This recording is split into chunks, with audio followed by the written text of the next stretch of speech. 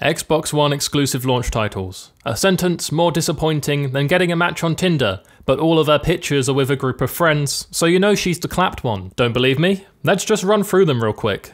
Rise, Son of Rome. I'm pretty sure you'd catch a shorter prison sentence for drop-kicking a minor than you would being caught playing this game. Zoo Tycoon is a safe bet if you're buying a console for your 6-year-old or you're on the spectrum. And Forza 5 is just a game where you press a couple of buttons and the car wins for you.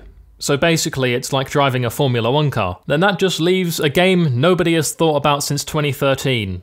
One that didn't deserve to be forgotten. One that's better than its reputation would ever suggest. Welcome to Los Perdidos. I didn't even try to do that. I'm just so white that my tongue just automatically puts an accent on anything that's not English. I'm that dude that goes to a foreign cuisine restaurant and actually thinks he can pronounce everything on the menu. Anyway, Los Perdidos is 3 days into a zombie apocalypse and honeybees are thriving. We play as Nick Ramos, who's a mechanic, so you know his school report card said something along the lines of, has potential, gets distracted easily, struggles with simple maths equations, and is often seen selling Lucozade on the playground. Nick is clearly starving because he just picks up a bagel off the highway floor and eats it.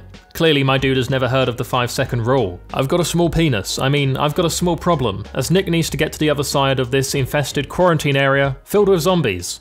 Luckily though, I have plenty of useful weapons to fight off these zombies, like this stepladder that looks like its entire purpose is to help dwarves get on the kitchen counter and use the sink. That's actually one of the things I love the most about the Dead Rising franchise, the sheer variety of weapons. I can go from hurling a 12-inch pepperoni pizza to using a fire axe which can literally separate zombies in half. This may seem harsh, but I've actually just set up this geezer for the perfect role in a 2.5 Men reboot. Casting half a human corpse would actually bring more to that show than Ashton Kutcher ever did. Okay, so I make it out, but the problems, like me on December 1st, just keep coming. For starters, what the fuck was that ledge eject, Nick? I'm pretty sure people jump from the Twin Towers with better form than that. Speaking of the Twin Towers, a plane comes plummeting down, wiping out most of the highway and transitioning us into a beautiful intro sequence. Right, I know there has been cases of people surviving plane crashes, but here I have the option to save multiple people. You're telling me they tanked a plane full of zombies crashing down from 30,000 feet without so much as some light bruising or ligament damage? I see Dan and attempt to help him out, but my man gets blown up. We then have another opportunity to be the hero and save Cindy, but honestly, if your name's Cindy, you don't deserve to be saved. Our objective is to make it to the diner, and I'm pretty low on health, so I pick up another one of those 3-day-old bagels, but I forget which is the eat button and just toss it directly into a zombie's face, covering it in cream cheese and salmon. Funny thing is, I actually considered getting that bagel for longer than I considered saving Cindy. I then proceed to absolutely wail on some zombies with my flashlight, which makes a surprisingly good weapon. Not good enough to avoid damage completely though, so I knock back an entire bottle of headache pills and surprisingly don't keel over, so we just power on. An in-game tip then tells me, if I have a Kinect plugged in, I can actually attract the zombies by saying, "Over here!" Ah, who remembers 2013, when Xbox shipped their consoles with a Kinect that would always be on, so Bill Gates could watch you. Everyone was outraged, but I was honestly flattered he would want to watch me cry, eat Doritos, and masturbate. Not necessarily in that order. Alright, I make it to the diner and there's all kinds of survivor stereotypes. We have the thick mama who takes care of the crew, dark mysterious Tumblr girl who probably has more scars than a seasoned war vet, and finally, the dude in his mid-40s who's weirdly attached to his mother and probably has dodgy external hard drives that he had to wipe before this apocalypse started. However, they both last about as long in this story as any date I've ever had in my adult life. I don't know what it is about starting a day off by standing on the table, belting out the national anthem to the USSR that puts women off. Tumblr Girl also runs off as she can't allow herself to socialise due to abandonment issues from, I'm assuming, her father leaving. I mean, her outfit screams childhood trauma, so it really could be anything. However, my type is also alternative girls with daddy issues, so I'm ashamed we're going to miss out on that one. Wait, how old is she? I should probably Google that. And so now we're just left with Nick, Redneck Dude, and Big Mama, whose name is actually Rhonda, and we make the decision to go to Rhonda's garage. I don't know how that's any better than the diner, but we all jump in the family SUV. However, just before, I nearly get us all killed while trying to get a nice thumbnail. I guess that's what happens when you hang out with a YouTuber in the apocalypse. I can imagine if the apocalypse really did happen one day, you still get couples committed to the daily upload grind, making vlogs with clickbait titles like, "He cheated on me? open brackets, with a zombie, question mark, exclamation mark, question mark, exclamation mark, question mark, angry emoji, close brackets, Mr. Beast would be thriving, doing challenges like last one to turn after getting bit by a zombie wins $100,000, the cheeky little bastard. So after running down hordes of zombies, we make it to Rhonda's garage, and she wants to get the TV working so she can catch up on Ice Road Truckers, or whatever it is that butch lesbians watch on TV. Anyway, she says while she gets the TV sorted, I should go outside and catch some fresh air while the sun stood up. Yes, you staying inside working on a TV, I go outside and actually have to provide for us in a zombie-infested city. Sounds like a fair agreement. Now able to do what I want in this open world, I of course find a trolley and participate in my favourite game. The rules are simple. Find a group of adults, elderlies, or children, or zombies, and ram straight through them using your trolley. It's a point-based system, similar to bowling, so you know if you hit a 10 with one swoop, that's a strike. If you can't find a trolley, then no worries, just find the nearest wheelchair and you're all ready to go. I actually used to look after one of my neighbours who required a wheelchair to get around the place. We'd always have this light-hearted banter between us, so sometimes as we were going down a hill, I'd let go of the wheelchair for a couple of seconds and watch him roll away. Anyway, long story short, I sold him to the black market for a little bit of extra cash, as, you know, he couldn't get up and run away, so what was he gonna do? Honestly, if there ever was a zombie apocalypse in America, I think all would be good. I mean, the sheer amount of dudes who own AR-15s because they can't have fulfilling relationships with women.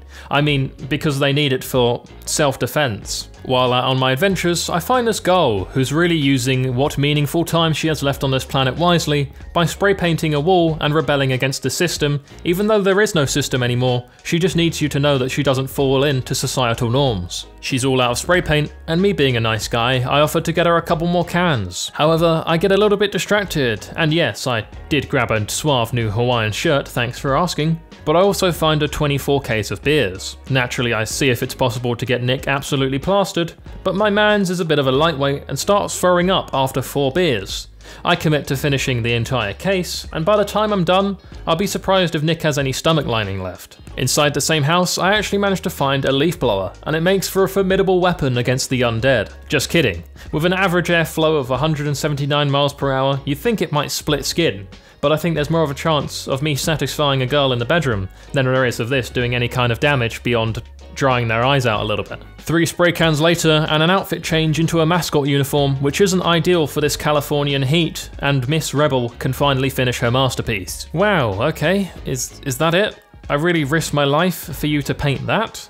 I think Stevie Wonder could have executed a better period piece. Shit art skills aside, I extend the offer for her to join our little crew, and she says sure, but also warns me I'm not going to get any as she's not into dudes. What a pretentious bitch. Just assuming I want to get in her underwear. I'll have you know, I like women who are actually employed and don't just spend their free time going out their way to have heated discussions on forums about something they don't agree with. So me and my new bestie return to Rhonda, and she's got the TV working. What an alpha. Big man on the TV says in 6 days they will detonate an incendiary bomb over the city, wiping out all forms of organic life. Wow, what a valiant demonstration of leadership. If at first you don't succeed, just bomb it. Spoken like a true president of a powerful country. There's quarantine zones at the edge of the city, and you can make it there in the next 6 days for a safe escape. So naturally, that becomes the plan. First things first though, we need a unit of a vehicle to get there. Now look, I've never been a mechanic, so I don't know the skill set needed, but my man Nick manages to seamlessly combine 2 cars into one. This man is seriously unnecessarily flexing on us. Like, all we needed was maybe a little bit of protection, a small bit of armor on a car, but no, he's gone the extra mile and created a mini tank. I really feel like he should be working for SpaceX, not carrying out brake pad replacements and oil changes. This absolute behemoth obviously gets us across the city with efficiency and a huge testosterone boost, so a double thumbs up from me. Unsurprisingly, arriving at the quarantine area, there's no survivors left, so our situation has taken a pretty big U-turn. Things also go from bad to worse when the extras from Mad Max Fury Road decide this is their time to shine and take Rhonda, screaming all of the nasty things they're gonna do to her. It's real sweet of them to think that they're actually going to be able to get an erection in front of a real-life woman, and not underperform like they always do, which ultimately was what led them to joining a biker gang in the first place. Now is the time for Nick to assert his dominance and take down this biker gang using their worst enemy, a car. I mean, 2 objects heading towards each other at 80 miles per hour, one with seatbelts and crumple zones, the other with about as much protection as a fishnet condom. Pick your winner. I proceed to put on a clinic and absolutely crush the opposition with my much bigger vehicle. Remember though, size doesn't matter. Me and the boys have weekly Beyblade duels, and sometimes the smallest one dominates the field. Also ladies, on a completely unrelated side note, would you leave someone just because they have 3 inches? I just haven't won a duel in 5 weeks and I'm wondering if I should change my build. This isn't at all related to anything apart from Beyblade, but yeah, please let me know in the comments. Anyway, they even tried to stop me by bringing out the man who is the #1 crack-smoking, anti-BLM, anti-LGBTQ, Trump-supporting, child welfare check-claiming, RV-living redneck boss. But he is no match for a good old-fashioned Molotov cocktail. I really hope Nick is dealing with all this pretty good in his head. Things have really switched up for him. He's gone from overcharging women for car repairs to first-degree murder in a couple of days. There's no time to think about that though, as we still can't catch a break because some military dude is now in a standoff with us. I swear, in America, you can just whack on some camouflage uniform, a pair of Timbs, and freely tell people what to do, and they'll listen, no questions asked. Anyway, turns out it's just my boy Diego from the block, so I dap him up. What a man. Still can't catch a break though, as then I get bitten by a zombie. What an awful start to my week, honestly. In the next episode, I'll have to head back to the city and try find myself some Zombrex, otherwise it's a rip for us, which would really be a shame, because we're on a heater right now. I mean, 2k kills? That's insane. Thank you as always, I really do appreciate it, and a big thank you as well to those of you who have clicked the join button and become a member of the channel. I really hope you guys enjoyed the video, let me know if you want to see more, and I will see you all in the next one. Bye-bye. I'd like to just give a huge shout out to my motherload Voiy Bois and above, Gerardo Cruz, Björn van den Hatter, Charlie Waldock, TheGamerTeg, and Zyfin Productions. Thank you guys for your support.